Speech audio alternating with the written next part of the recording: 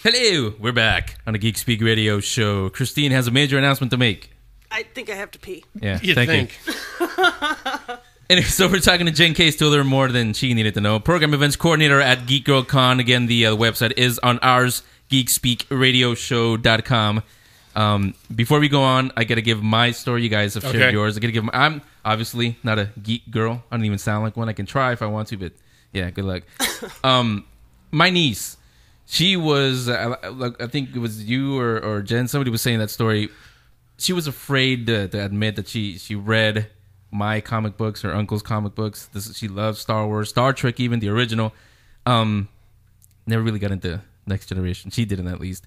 She learned how to read sitting next to me while I played Final Fantasy, the Final Fantasy VII, the game. That's how she learned how to read. That's why it holds a special place for in her heart. I remember I told her, because she could never admit that in school or, with her friends. I told her, be not afraid because us geeks, we rule the world. And now, very proud of that. It's like the Grateful Dead and their fans. We are everywhere. You guys all heard about the Star Wars girl, right, Katie? Yeah. Yeah, so, for those who don't know, there's a woman, Carrie Goldstein, I think it is, who writes for Chicago Now.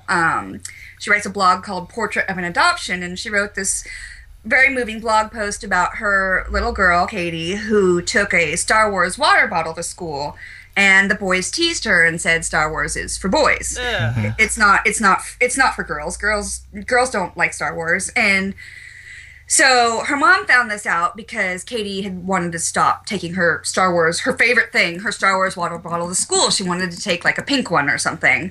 And, broke down and started crying and explained all this. So her mom wrote this blog post, and like thousands of people, geek girls and our allies, wrote letters to her saying, talking of their experiences, like yours with your niece, and how she came to be comfortable with being a geek. And, I don't think it's so much about her being a geek. I think it's that we so associate certain things with certain genders. You look at the Star Wars water bottles are probably in the boys aisle at the toy store, and so little kids think those are for boys. And so part of what we want to do with Geek Girl Con is show that, these things are for everybody. Right.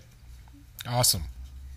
Well, and that trickles down. I mean, the Geek Girl Con, in theory, could trickle down to children and women, specifically girls, going into sciences eventually. If they're encouraged from a very young age that geekiness or interest in science and video games and math and engineering is A-okay, then women are going to college in greater numbers than men. So we could essentially shift the tide of American industry if we get all of these girls from Geek Girl Con to go to college and study math and engineering, right? I mean, so the ripple effect could be, immense.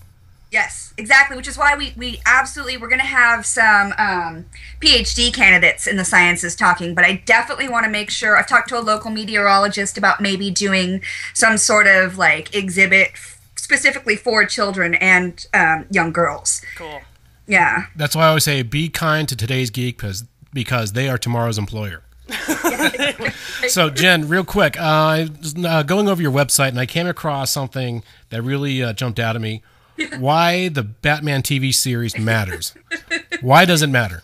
Why does the Batman TV series matter? Well, so this book that came out from Sequart Publishing, they do sort of academic research into the comic arts.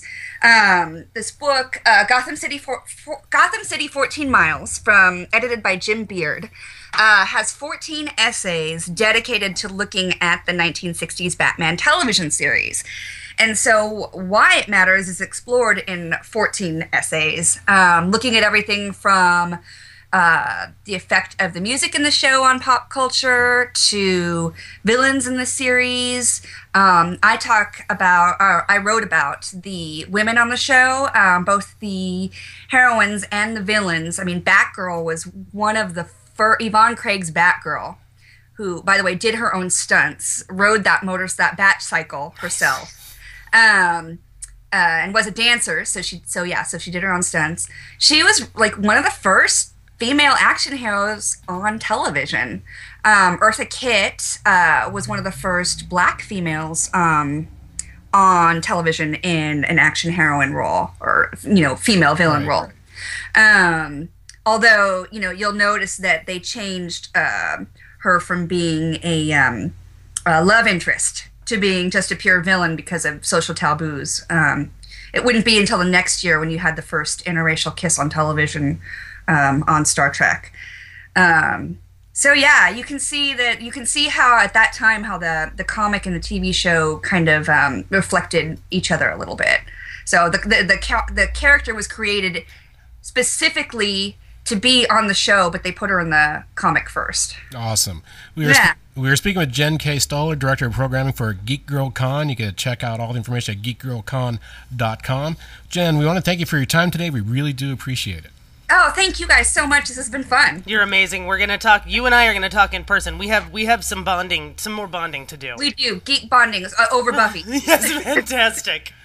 One more reminder also, Jen, anybody who wants to either be a guest or suggest a panel, they can go to Geek Girl Con and do that, right?